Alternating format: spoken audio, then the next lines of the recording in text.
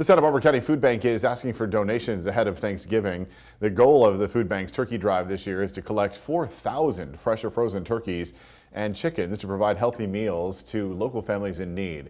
Because of the pandemic, the need for food has exploded since March. Due to COVID, a lot of families are more in need.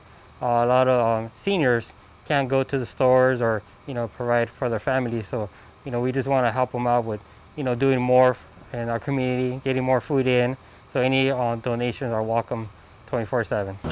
Birds must be dropped off by November 23rd to make sure families receive them before Thanksgiving.